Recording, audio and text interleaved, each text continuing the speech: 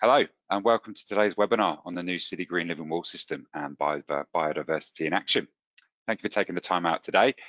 Obviously you have an interest in urban greening and living walls, and I'm really looking forward to sharing with you some inspiring projects where this system has been used. Before we get into all of that, there's just a little bit of housekeeping in today's schedule. So on your camera options, you just need to make sure that you've got everyone, view everyone ticked, and you can see myself and Angus, so you can see who's talking. Don't worry, you won't be able to see your cameras, just us. Today's webinar is going to go for about an hour, depending on how many additional questions we get. I'm going to start off introducing myself, quick rundown of Citygreen's history and company mission statement, before I introduce you to our UK and European partners, Scotscape, and their CEO and founder, Angus Cunningham. Angus is going to run you through biodiversity in action using our new living wall system. He's going to talk about the benefits of living walls, how they can make such a difference in the built environment, increasing biodiversity, birds, bugs and bees, and a few relevant case studies. From there, we have a Q&A. We've got some pre-submitted questions, which I'll run through first, and then any further questions that come through on the chat, we can run through afterwards. So please do use the chat function. Just anything that pops into your mind while we're running through, just pop it in the chat and we can address that later.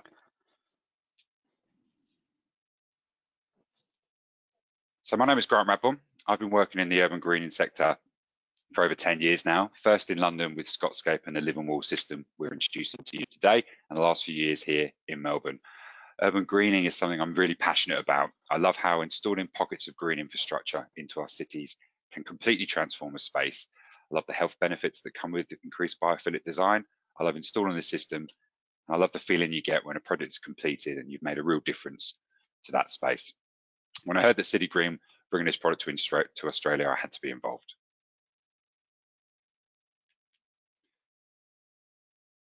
So Citygreen are a world-leading supplier and installer of sustainable urban landscape solutions, including structural soil cells, tree root management systems, rainwater harvesting and aeration systems, and now living walls. From humble beginnings, a small family business, starting with Ben Gooden, Citygreen has grown into become a global leader with offices in Sydney, Melbourne, the USA and Canada. Our innovative systems have been used on thousands of successful projects across the globe, but our vision remains powerfully simple. A world where sustainable green space is in reach of every person, every day, transforming quality of life by creating innovative solutions for healthier urban spaces. With that being said, and while we've been further refining our systems for the urban forest, we've also been scouring the world for the best way of bringing life to vertical walls. And we now bring to you what we believe is the smartest, most flexible, most advanced living wall system in the world. The product we're launching here today in Australia is the Citygreen living wall system.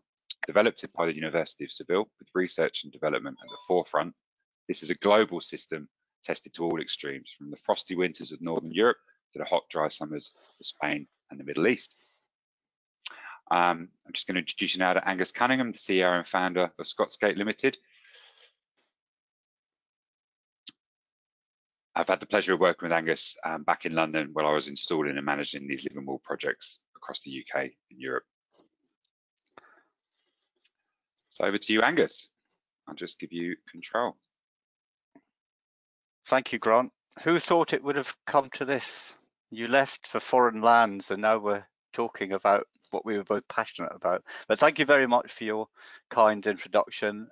Yes, I have a very grown-up title of CEO and founder. It belies my age, although I don't look it. So no, thank you very much indeed. It's my pleasure to be here today, and thank you all for making time to attend. It's 10 o'clock London time, and Grant, the technology is struggling because I can't make the slides move.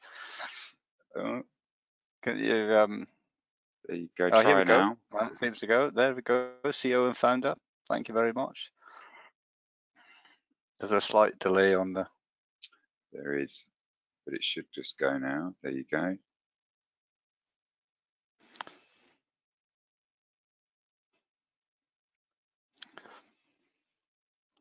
Okay.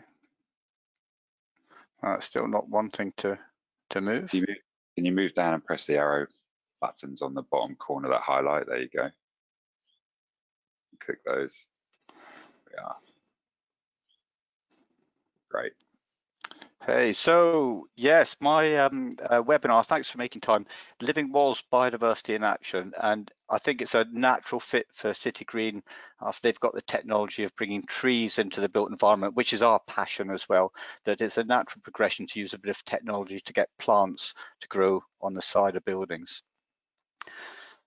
So before I talk in depth about Living Walls, there's a little bit on biodiversity. It's our passion. It's entirely relevant in today's age with climate change to the fore. So what is biodiversity? So you look it up in the dictionary, this is what you get. The variety of plant and animal life in the world or in a particular habitat, and for this webinar, we're talking about the urban environment, a high level of which is usually considered to be important and desirable.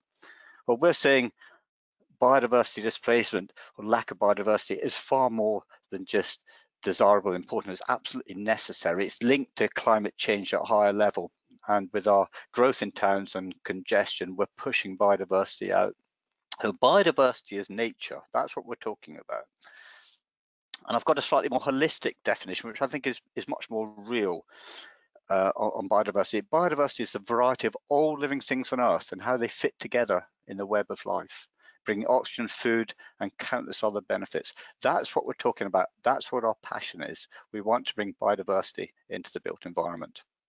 So it's got a rather nice name, biodiversity displacement. Really, that is, we've eradicated it. And I did apologise to Grant earlier that I couldn't get a picture of the Melbourne cricket ground, but you're going to have to do a Wembley, I'm afraid, for this image. Even though I believe Multiplex then did another building over the top of the old stadium.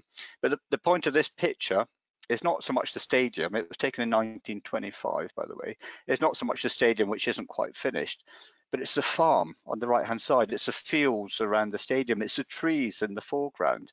And if you fast forward to when Multiplex took over and built an absolutely cracking stadium, it's not so much the stadium we're looking at, but look what's happened around. And that's what's happening. The population is increasing. There isn't a lot we can do about that. And they're going to live in the towns. London in 2050 will have an extra 3 million inhabitants. They're either going to go in and make the urban space more congested, or they're going to spill out into the green belt. Whatever happens, if you're living in a city, the chances are your population's increasing. That's our football pitch. That's the pitch we're playing in. Now in the UK, we've got a little bit of light on the horizon. You know, from where we're coming from, we've seen a great growth in urban greening over the last 4 to 5 years. So the market is going there, and that's right. Morally, it's right. We need to bring green, and we all know that green is good, and laws tend to follow. So, but at COP26, the Environment Bill was ratified. Now, it basically enshrines nature principles in law, but it's a key takeout for us, which is important for our market, and that's biodiversity net gain. So the new ruling is, if you're going to take a plot of land and put a building on, or do a development, you've got to put back plus 10% biodiversity minimum. So that's fantastic for us. The difficulty is measuring biodiversity. It's really difficult.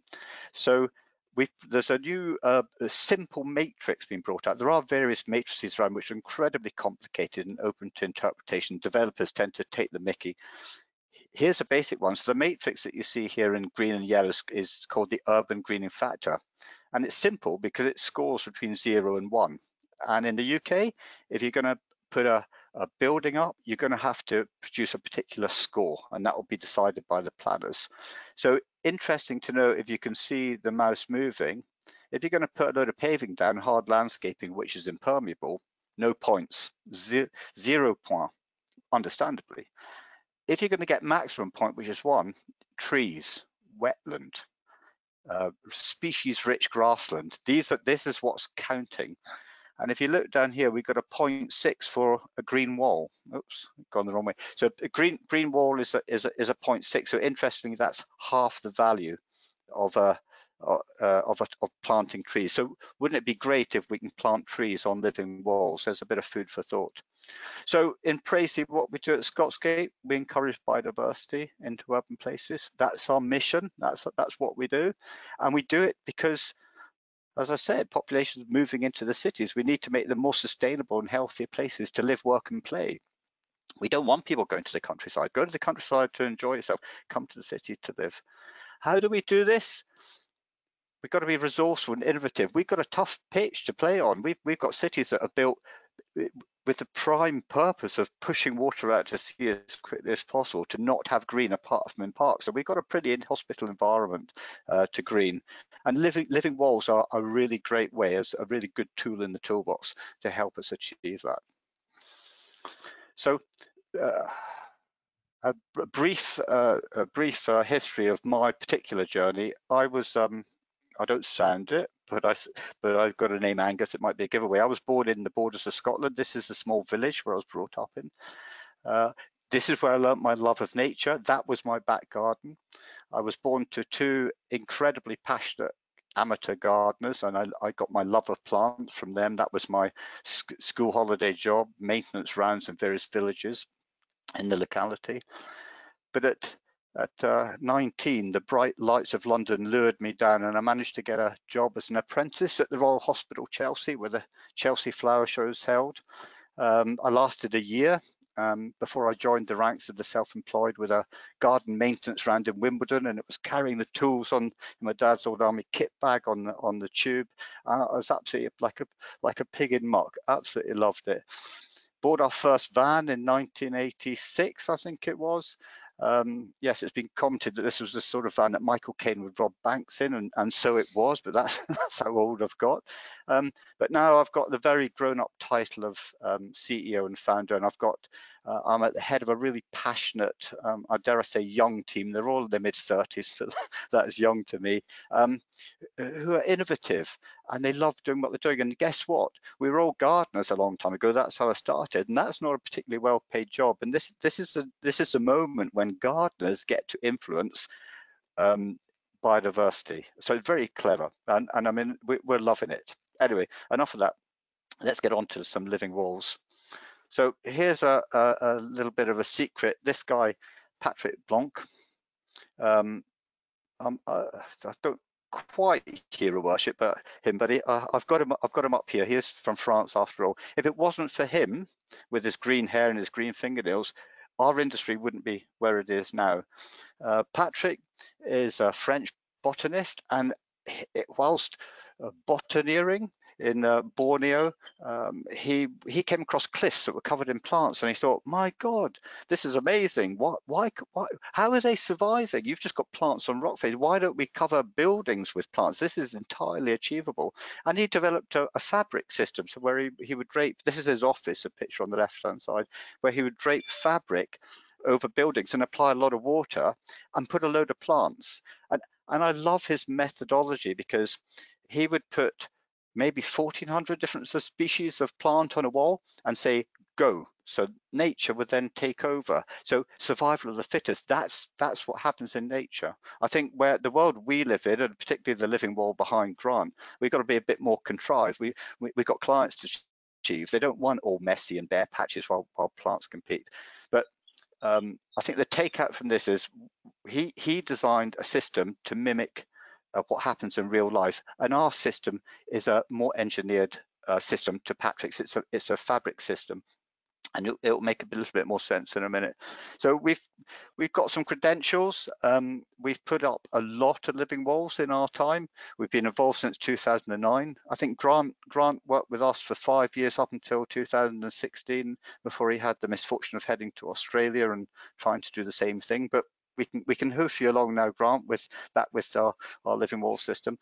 We've put a lot of meters in. We've learned a lot. We were at the front end. We were involved in the first living wall that went into the UK in 2008.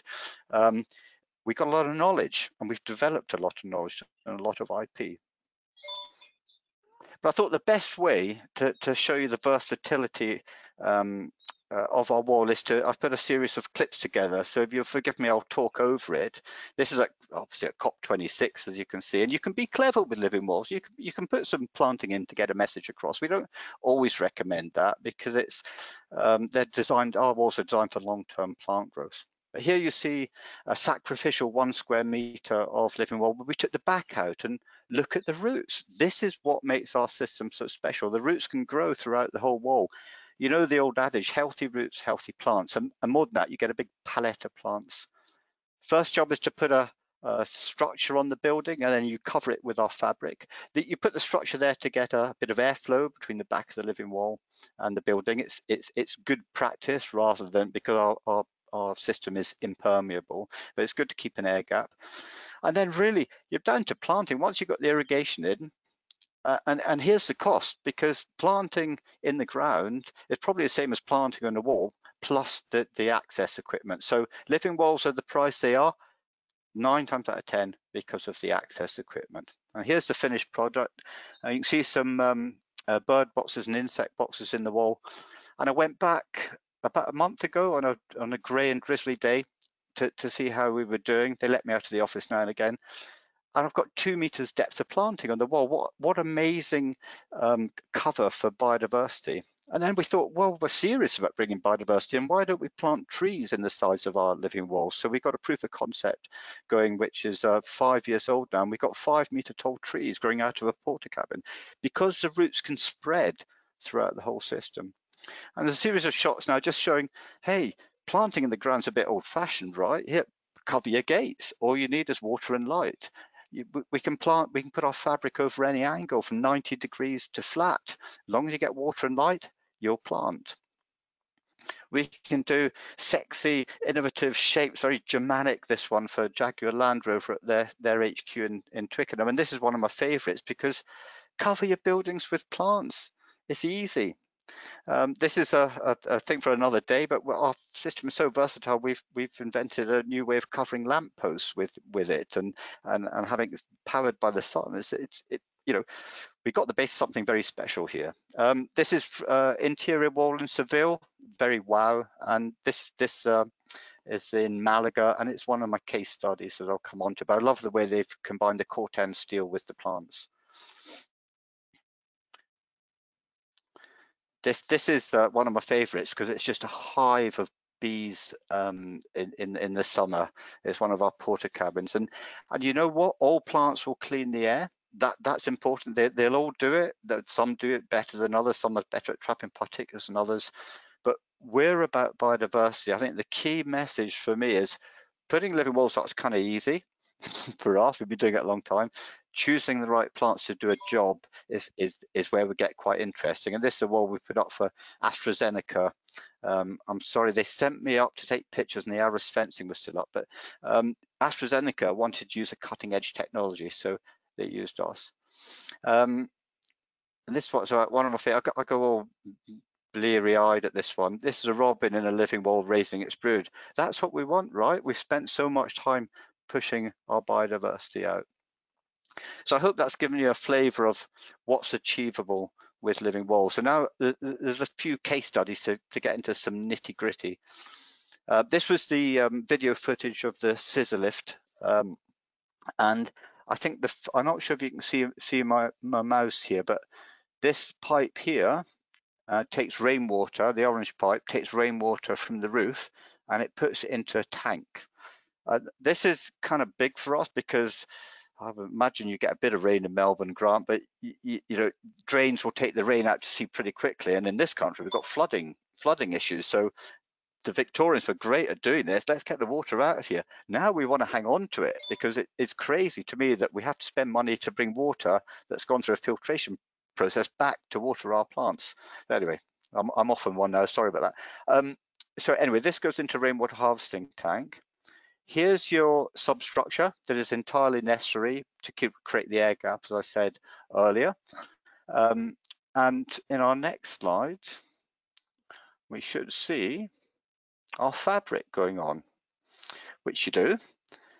And then, importantly, when you put irrigation onto a living wall, you will always get a little bit of runoff at the bottom. And if you can see in this last picture, there's a gutter at the bottom of the living wall. I don't know if can you see that, Grant? Bottom left, I'm not sure. Basically, the water that comes out the bottom of the living wall, the runoff irrigation goes back into the same tank and pumped onto the wall. And it's one of the first walls in London that's fed entirely from harvested rainwater. And see, the main picture of planting is straightforward. The pockets are built into the system. You take the plant straight out of the pot, put it into the pocket.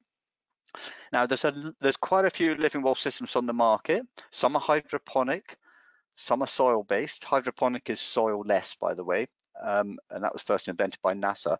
Ours is semi-hydroponic, and it's been built as I said earlier, on a more engineered frame than Patrick Blanc, so we have to control the water going, and it's stronger. But the same reason, we can put the plants in quickly, and the plants go then looking for the water in the middle of the fabric, and the irrigation is delivered to the middle of the fabric. And it's really clever. It's designed for long-term health of plants. Now, here's a couple of slides of the Metro building, Hammersmith. And when I was putting the presentation together, I said to my wife, what do those two pictures show you? And she has absolutely no idea about the biodiversity value in the bottom one. Obviously, that's my strength. The design's quite good, but they're all native plants and they've got high biodiversity value. And she simply said, I would go to the place on the bottom slide, I would not go to the place on the top slide. And the takeout from that is living walls still offer that wow factor.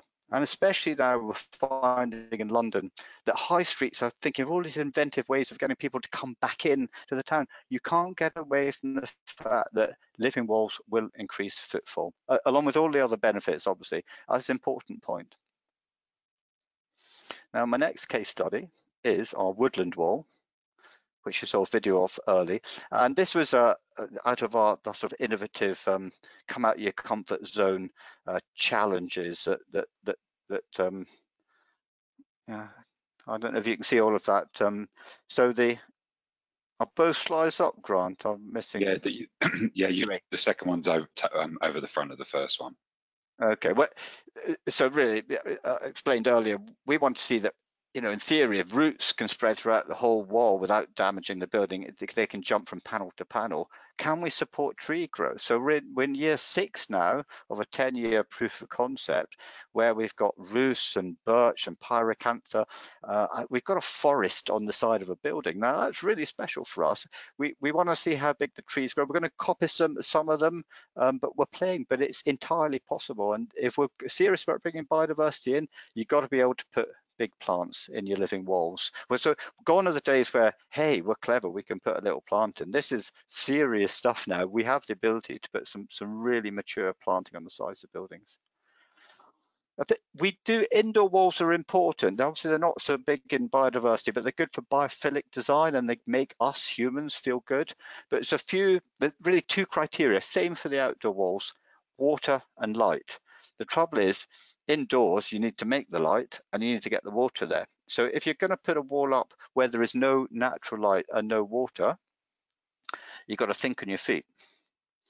So here you can get, say, you put the frame up, and in this case we use the timber frame because it's inside, keep the fabric away from the wall, and then you build a bench at the bottom, which is clever, but the bench is dual purpose because it's hiding the irrigation system.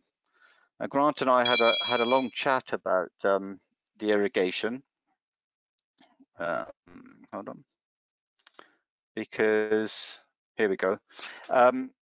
We call this a recirculating system. Now we lose something in the language here. So you can see the tank. So you've got to fill the tank up with water. If you're not, that's a manual exercise. The water from the tank goes on the wall, and what runs out the bottom of the wall goes back to the tank via a gutter and a downpipe. We call that a recirculating system. Grant, for some strange reason, calls it a reticulating system. So I think it's the same thing, Grant, but you know it. But in all seriousness, that, you know, the water gets to be recycled, and that's important. And then obviously light is important. If you haven't got natural light, you need to put some lights in to allow the plants to photosynthesize. You can see the lights up at the top. Now, that is a whole area of expertise. So you don't want to go walking around with a lux meter, because that does absolutely no good. Lux is what us humans need. What you need to be measuring is the PPFD, and the PPFD is I'll tell you, it's a photosynthetic photon flux density. I try to say that after a few wines. But that is the measure of the type of light that plants need to survive. It's a red and green light. And when we started with interior walls, this was all kind of cutting edge technology, but and the lighting choice was dreadful. But you can see up here on the this is Arup HQ in London in their foyer. You can see the lighting doesn't look too bad, so there's much wider choice of lighting. So I'm not sure what you've got over there, but it's getting better here. And if you look through the doors, I think we've cut the picture off. There is a Scotscape van outside the foyer doors. I noticed that when I was putting this presentation together. Anyway, you can put some very impressive in. That was a small wall, but all the theory is the same. You can light, water, and then it goes big as you can. So Chelsea Flower Show. It's obviously lovely. Chelsea Flower Show is where I served my apprenticeship. It was lovely going back there. I think we've missed a slide. Can I try and go back? Hold on. There's an artist's impression. Yeah, I think it might not come through. No. Yep. I think it's afterwards. Okay. All right, so revisit Chelsea Flower Show. We were asked to dress the main gates to the Chelsea Flower Show as a set of curtains. So we had an artist's impression to follow. So you get the drill. You got to build a frame to hang the fabric. And here are the two pillars.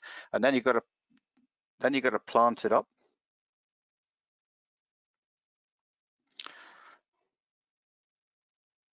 This is nail biting, right, with the delay. Can you see anything up yet? Yeah. So your planted version's come on now. Your artist impression has come up. Oh, there you go. There you go. Yeah. There's the finish. So again, yeah, lovely job. Obviously, lovely for me to get back to Chelsea and do my bit and say, hey, look at me, look what I've done with my tools on the tube. But anyway, you can see this is a big thing. Whenever we get an artist impression, the first thing we look at is, have we built what the artist did? Because that's the first impression that you get. Anyway, this one worked out well. So incredibly versatile, go around any shape. You're getting the message. Don't be frightened of living walls. As long as you get water and light there, they'll work. Now, Grant did say, he's become a bit Australian. He said, hey, we do things bigger and better than you, and we get hotter weather, and will this work over there? So we put a case study together in Malaga. Now, I'm not sure the extremes of temperature you get, but in Malaga it gets to 45 degrees centigrade. Here you see the living wall going up. It's covering an existing building, and I think there's a takeout here for me. Just slight diversion is that living walls are quite pricey, mainly because of the getting access to build them, and they're also kind of with retrofitting. You've already built a building, and then you're putting another layer on the outside, so it gets even more expensive. If you can get in at design stage, why aren't we turning the rain screen cladding, which looks amazing? You can put lovely steels and ceramics and glasses and make your buildings look amazing. Why aren't we putting living walls as rain screen cladding? We did a white paper with Plymouth University, which came out last week, which has provided the data that a living wall without any insulation, just a living wall with plants, will increase the U value by 31%. So that means you do not need to heat your building as much as you would if you didn't have a living wall in it. And more than that, in hot countries, because they not only provide U value, they put the fabric of the building in shade, it makes a 50% difference. And more than that, you're going to tackle the urban heat island effect, aren't you? Because you don't have that heat radiating back off the building. So anyway, this is a very hot, as far as I'm concerned, because I'm from Scotland, this is a very hot project. But more than that, it's by the sea. So the sea is just around the corner. So not only is it getting up to hot, we got salt in the wind. It's very exposed. So sorry about the delay.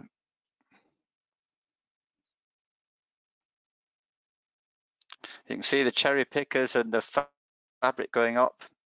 It'll be second nature to you soon.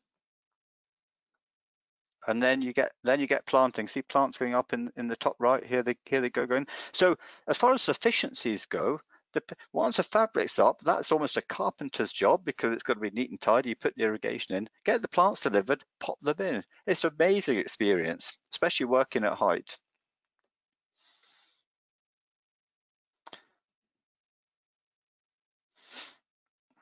Sorry, I'm having to live with the delay, Grant. Here we go. So here's the finished product. And I think that's amazing. So it's all neat and tidy, prim and proper. You can see the swells in the design. And I think going back to cost, our clients typically, I think 95% of them say, I want a wall that looks big straight away. I'm kind of in the other camp, and if you want a cheaper wall, plant smaller plants, watch them grow, watch them evolve into shape. So you have the flexibility with this system, once you put it up, to put small plants in, or you can put big plants in. So that's in 2017. I'm putting my money where my mouth is now with these years. In 2020, I'm not sure, or 2019, so 2 years later on, we're still living, right? We're getting a bit more mature on the planting.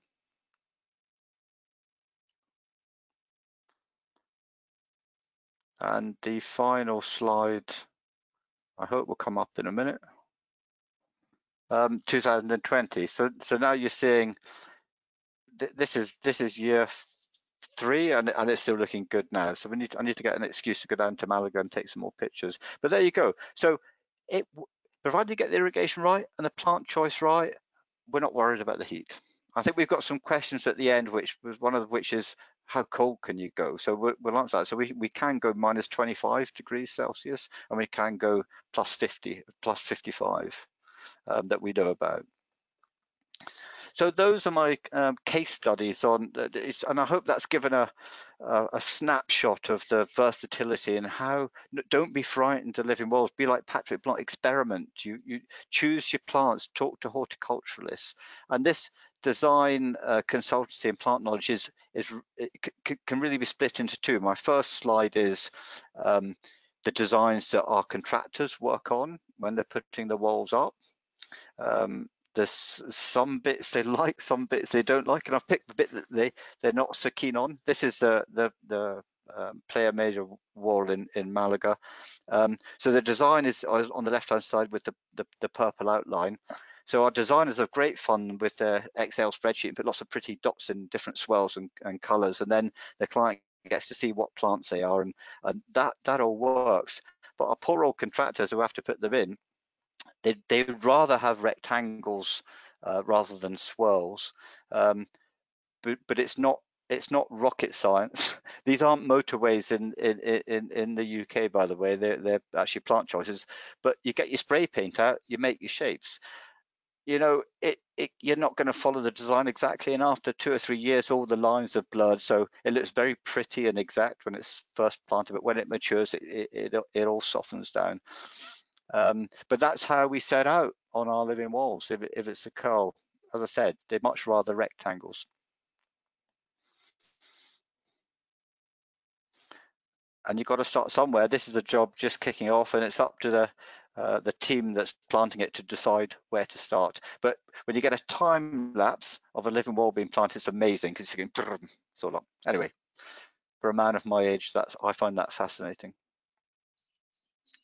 So the next bit of plant, and this is where it gets it's an odd. When I started all those years ago, if someone wanted planning permission, the landscape architect would draw a bit of green for grass and a tree, typically.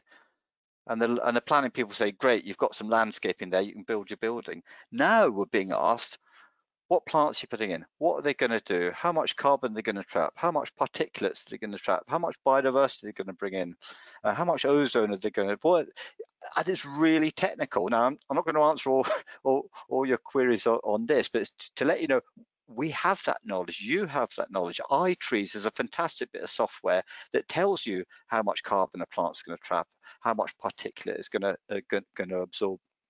So for us, you know, me, biodiversity, we have our a list of biodiversity plants that we've developed a bulletproof list. So we've been working with them for 9 or 10 years, but we've had to have trials. So we have, you know, you do have some plants that don't like it as much as others. So we will share this knowledge with Grant and Citygreen, but work your own. Go and find the plants that are going to bring biodiversity and try them out. We won't progress this unless you, a bit like Patrick Blanc, go and try out what works. Don't be frightened of failing. You only learn if you fail. On particulate matter particulate matter trapping plants, there's a few tips actually that you might find interest. One's the street canyon effect, where in cities where you've got lots of hard surfaces, a wind will come over the roof, hit the building, bounce down, pick up the pollution. It will go around in a big swirl. Now, with when you're designing your walls, you can combat this, because this is not great for us as humans. We're breathing in this smog. It goes round and round and round. If you put living walls on, they act as filters. Now, typically a plant that traps pollution has sticky, waxy, hairy leaves, but we found out that if you can get a different topography of plants, you get really tall plants or really small plants, that is the best way to trap particulates. And as the street canyon effect goes round and round, it's going through the wall is filtering the air. So there are, as I said, we're big into biodiversity, but there's loads of benefits plants bring. So I think I'm not sure if I'm talking to architects or designers, but see what the client wants, see what they want to achieve with walls, and then we've got the knowledge to give them what they would like. Here's the plant knowledge coming through. I thought this slide was earlier. Here we go. So all plants do good, as I said. Plants with complex leaf structures or waxy, hairy, sticky leaves are much better at trapping the particulates. That's 2.5 to 10. So as well as getting the topography right in the wall, you should be using this type of plants. And the reason these are better at trapping particulates, if you have a big leaf and the wind comes along, the wind will hit the leaf and bounce off. But if you're going into waxy, hairy, sticky, complex leaf structure, the particulates going to get trapped in the leaf structure. So that's a kind of useful hint for you. And then when it rains, the particulates will drop into the compost where the good bacteria will gobble them up. So, you know, it's a combination of using the right plant choice for the right situation, and that depends on what you're trying to achieve with your living wall.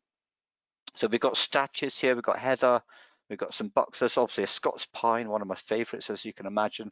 There's a carex and a camellia, but there's quite a few, and this is the old knowledge that we have. So here we go, waxy, hairy, sticky leaves.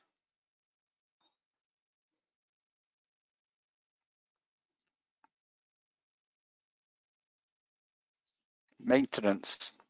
All living walls need maintenance.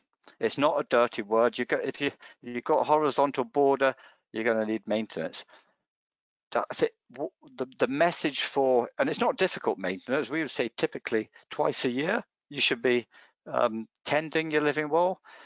But where we fell down the early days, and the wall on the right was a wall we built in 2010 or 11. Grant, it might have been when you were with us, but that's an iconic shot of. It's a while ago, but and you know, the abseilers, bless them, you wouldn't catch me doing that, but it's expensive. It's crazy. So we all thought, oh, it'd be great to have a living wall up there, but then they thought, well, how are we going to maintain it? Well, we've got to use abseilers. Well, that's expensive, and we find that some living walls get value engineered out of schemes because the maintenance is expensive. So if you're designing one, think about accessibility, whether it's a scissor lift or a cherry picker or a hoist. Is really important, but we got to get water to them, and they got to be pruned. And I think the difference with a living wall and planting in a border is that when you put walls on a building, if there's a gap, people go, oh, there's a gap. But if you go in a border, you can see the soil. So it's kind of, you will get gaps. It moves. But if the client's expecting a really full wall, like the wall on the right, that needs more maintenance. So that comes with the territory. But that's the football pitch that I said earlier we're playing in. We have the abilities to do these wonderful things with plants and put them on walls, but they need maintenance, and that's the cost of bringing biodiversity into towns, right? So I've pretty much at the end, there's a few key takeouts. So I think the real point of this webinar is to say living walls are not complicated. There's a few obviously basics: get the irrigation there, choose the right plants, but all we've done is what Patrick Blanc has done, what nature does. We've given a substrate which will hold the plants.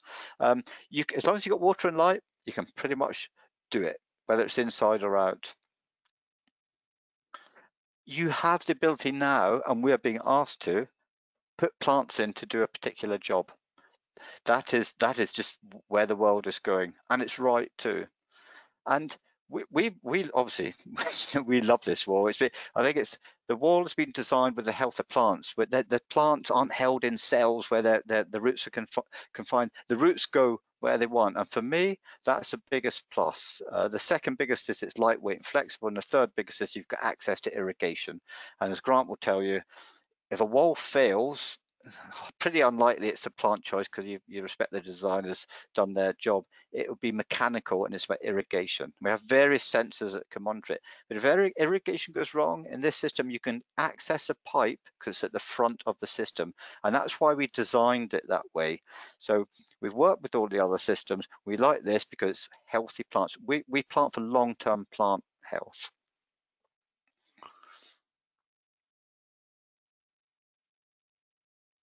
It's a little bit corny, but the future's bright, the future's green. I think all those years ago, it seems like yesterday, when I headed down to London, someone told me the streets were paved with gold, and I went down with my cat and my bag. I can tell you they're not paved with gold, but maybe, just maybe, the value is in making them green.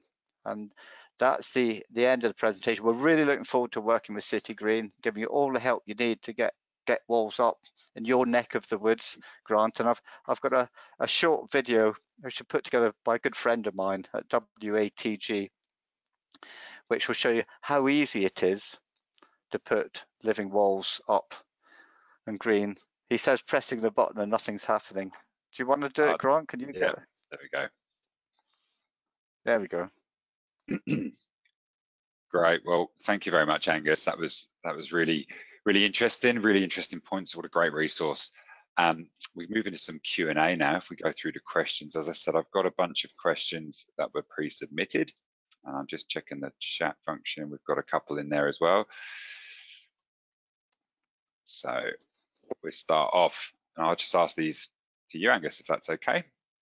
As long as they're not too complicated, Grant. Yes, let's hope not. So exploitations of the system in minus 20 degrees Celsius. So the system has been put in a deep freeze for a long period of time. So there is no, it's been tested to minus 25 degrees and plus over 50. So there's a huge temperature swing. So the system will stand up. You've got to choose the right plants. So if and that's down to each country that will work in. The horticulturists will know. I think I just raised a point. So in the early days, up in Birmingham, I think you're with us, we had a living wall where there was an irrigation leak. And it was just when I was getting excited about living walls. I went up to Birmingham, and the whole wall was just a sheet of ice. I was going, oh no, we're doomed. It's not going to work. Everything survived. So I think, bear in mind that if you've got a heavy frost, I know you probably don't get that in Melbourne, but if you're in a cold place and you're listening to this, the top layer of the soil will get frosted down to 4 inches. So you've got 4 inches in our living wall approximately of substrate. The plants will work through it because they're native. They work. So the system holds up. It's about the plant choice. Great. Yeah, I had to replace the solenoid valves on that frozen wall. I think that was the only damage, was the valves where they all warped. Okay, so all those. Yeah. How can they be kept alive in our hot, dry climate? So that would be a comment from here in Australia. Well, that's probably you're better versed as knowing so much about irrigation, but it's irrigation, isn't it? The more we can get very technical.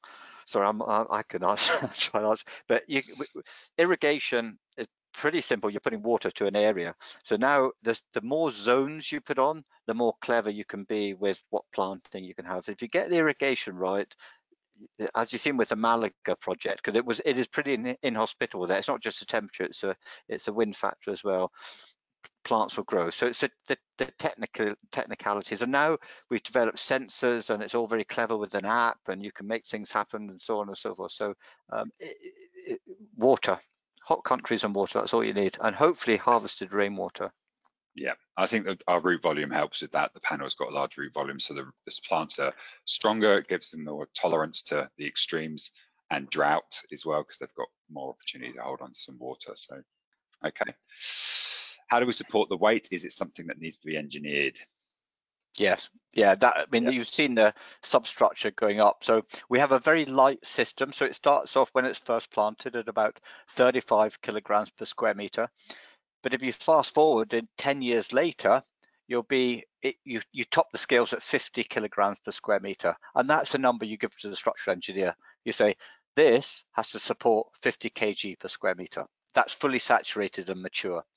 And that's, sorry, not my world, but that's an engineering job. So we have the engineers work out the fixings and the subframe. But the subframe's important. Keep the living wall away from the building by 50 mil. 2 inches to get the air through. Okay. Have there been any living walls or living seawalls installed along the River Thames, and is this being considered? No, not that I know of. The case study was about 100 meters away from the Thames, but there's no reason why not. As long as I think if the tide comes up and covers it, the plants won't work. But no, and I'm not sure where that question was going, but not that I know of. Not something we've ever come across to date, but possibly in the future. Okay. The proper selection of site and the maintenance of these assets. So you touched on that a bit earlier. Yeah, everything needs maintenance. Everything needs maintenance, I think, and it's costly. It's not that costly, but if you want a really well maintained border, you can maintain it every month. But if you haven't got the side of a building, that's what it costs. So this is where I like the natural way, the Patrick Blanc way. Put a load of species in there, and the best one will win, and because it likes it, and it doesn't need that much maintenance because it likes it there. Twice a year, I would say, is your minimum. Autumn and spring. And if you want it looking pucker, 4 times a year. So I think in design, I think we need to understand how you can't just put a wall 20 stories up and not worry about it. We need to understand how we're getting back there and what are the cost implications of getting back there. Road closures, big booms, cradles, hoists, that kind of thing. So just a little bit of thought at the front end, and then maintaining the assets. Yep, you need a highly qualified maintenance team that understand all the horticultural needs. So water saving. Yeah, go on. Yeah, sorry, can we move on? Or no, move on. Yeah, you've hit the nail on the head. So water saving systems are used for irrigation, and I'll answer this one, and it kind of relates back to the other one as well. We can mitigate the risk on maintenance as well by monitoring these walls, so we know what the flow rates, what's happening if they've been turned on and off, etc. So we can understand if there is something to worry about. The system we have, the Citygreen living wall system, it's got a bit of longevity in because it can store quite a lot of water per panel. We're looking at 2 to 3 meters a square meter from an irrigation event, which will stay there. And then water saving, we can adjust the amount of emitters we use, the flow rates of those emitters, when we irrigate, the plants that we use, and different aspects of the wall. So one part might be very wet, one part might be very dry if it's on a large building and we've got the sun moving around and shade to deal with. So we manage water that way. Once the wall's in, it will be watered quite heavily, but after it's a bit more mature, we can reduce that right down. So we have a little bit of runoff because we don't want the salts to build up, but not too much. Yeah, and Grant, I've got to say, Grant was our irrigation manager, so this is his expertise. But we did on some challenging locations in very windy streets. And this is the joy of working with a fabric system. We were able to involve another material called Aqua 10, which has good water retention properties. So if you've got a really, really challenging job, there's ways around it. We just got to think outside the box. Okay. What design challenges do you foresee in mitigating climate change? For me, the design challenge is getting a building which can take trees growing out the side of it, because climate change and trapping carbon is kind of the big thing, as well as biodiversity. So if we can get trees growing out the side of buildings, you're well on your way to helping. I think obviously we're not going to fix the climate change issue by what we're doing with living walls, but we all got a part to play. So bigger plants on the side of building is going to have more benefits, and I think that would be the design challenge. It's a bit like with a green roof. We can put sedum on, but if you want to have a really lovely roof, you've got to have more substrate. But to have more substrate, you need more structure, more structural integrity to the building. So it all comes down to what the buildings can take, and convincing the clients that's going to look amazing. Yeah, I think legislation as well by governments and LGAs to push more greenery on buildings and make it compulsory in some respects, so that we don't have these big open spaces. Are you finding that down there, Grant? Is there a drive for green? Obviously, you're going into this market, but is the local authorities pushing it? And if so, what are they? They are pushing it, and so you are. So your buildings will go in and get kicked out because there's not enough greenery, and then there's a lot of greenery on them, and it's just trying to understand how you're going to get it to work. Fire issues, that kind of thing. So yeah, a bit of work in the background. We kind of need to work with some government authorities. There's another one next here. Question is, what are the irrigation options? I think we've covered that. So we like to monitor all of the projects. So ideally, we have a monitoring system on every wall. That doesn't always happen on small residential projects that don't need that kind of monitoring. We can put different emitters in. We've zoned the walls as highly as we can, but again, on small projects, we need to see flow. So on really small projects, we can't chuck loads of zones in, but generally we're dealing with a smaller space. Next questions. What is the strategy of dealing with rodent infestations? Now, I think I know where this has come from. There's a project in Australia which there's rumours that there's rodents in the project. I don't know how true they are. It's something I've never seen myself, and I don't think you have, Angus. I think it's like any rodent infestation, you need to understand how they're getting in there if they are, and then dealing with it that way. But maybe leaving green walls away from the borders, up off the ground, reducing the opportunity for rat runs, I suppose. I think it's a good question. No, none of all the 42,000 meters we've got. I've not had this problem, but I think if there's a rodent infestation, then you deal with it as you would if it's a problem, as you would on the ground, and you have to set traps or use biological controls. But I think to stop them getting up, don't have the living wall coming all the way to the bottom, and keep it in from the size of the building. And I'm not using the argument that rodents are part of biodiversity, because I think that's pushing it a little bit. They are, obviously, but there's a balance. But I think it was David Attenborough said that he actually couldn't see the point of a rat. I don't know. I'm not going there, but yeah, it could be a problem. But I think, yeah, there would have to be controls put into the wall. Yeah. Okay. There's only a couple left here now. Tips for successful green walls in a dry climate. I think we've covered that. I think root volume and irrigation and monitoring to mitigate any risk there. Okay, so next, interior installations have different temperature and light situations. How best to overcome this condition? Well, the interiors are much easier than exterior, because you're dealing with a constant temperature, and also you're dealing with tropical and subtropical plants that don't need a lot of nutrients. You just got to remember, don't measure the lux, measure the PTFE. So that's the bottom line. We find interior living walls are much less problematical than exterior, because you're dealing with a constant temperature. There's no extremes. Straightforward. Yeah, a lot easier, because you can control the light, you can control the temperature. And it's important to note, actually, that the lighting's really great, but plants need a rest. You can't leave the lights on all the time. You've got to mimic daylight, so they need at least 8 hours of darkness. Otherwise, they totally get confused at what they're trying to do. So rest is important, and that's important to know, because some offices like their lights on all night. So that's probably the biggest challenge. Okay. And what is the process for specifying and sourcing plants that deliver multiple benefits, such as biodiversity and air filtering? Well, I've covered this. The information's there. We You've can got to pick the find it. plant pallets. Yeah. Yeah, you have to pick a plant to do a job, and that's quite exciting because you get to do that.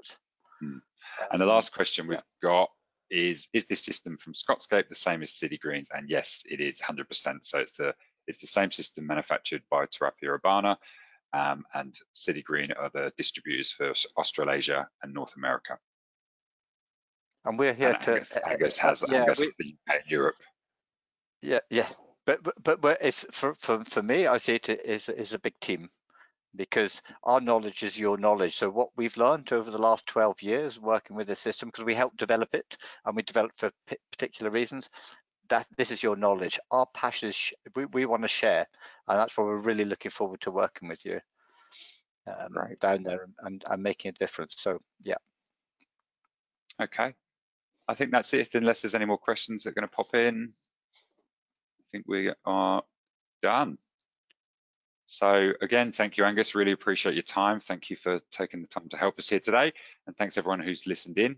I hope you've had some useful information from that. Yeah, thank you. Thank you all for making time to listen. Very, very appreciative to my ramblings. Okay. Thank you very much. Bye. Bye-bye.